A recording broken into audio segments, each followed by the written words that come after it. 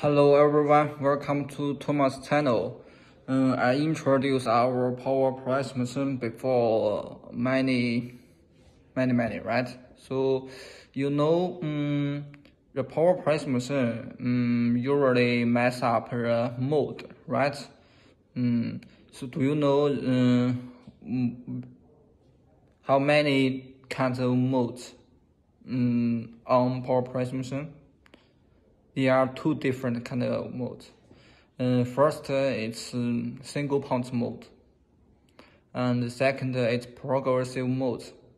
Single punch mold means maybe you want to make a product.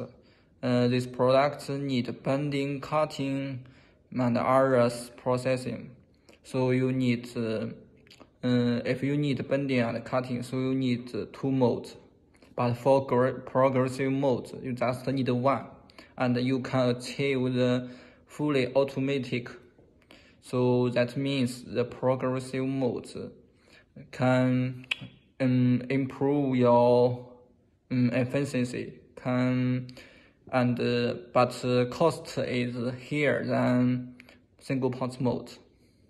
So according your requirements to choose different mode. Thanks for your watching.